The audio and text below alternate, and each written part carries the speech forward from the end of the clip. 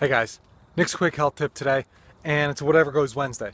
And today the question came in asking me about how do I avoid negative self-talk.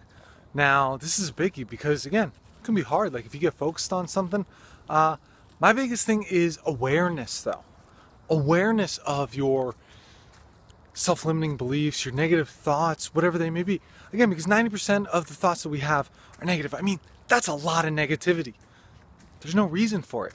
You can change it if you're aware of it. That's the biggest thing. Like I know that if I think no, it's not going to happen. Well, no, it's not going to happen. Again, Henry Ford. Whether you think you're right or you think you're wrong, like you can. Like that's it. I butchered that quote. I apologize, but look it up. It's a good one.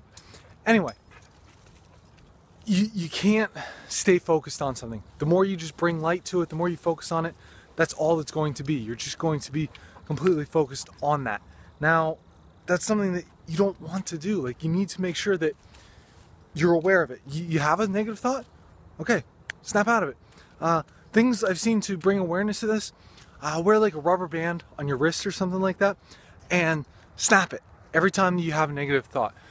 This kind of goes along with the Pavlovian response, where it's, okay, the bell rang every time the food was there, and then bell was still ringing, the dogs would come, there was no food. Same thing here.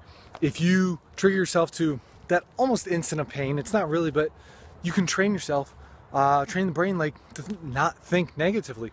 As long as you become aware of it, you're much more likely to keep that positive talk, that positive self-thought. So if you want more quick tips like this, head over to my website, sign up for the newsletter. While you're there, take the free brain health quiz. See how healthy your brain is. If you do so, I'll send you my 4 morning secrets to perfect brain health.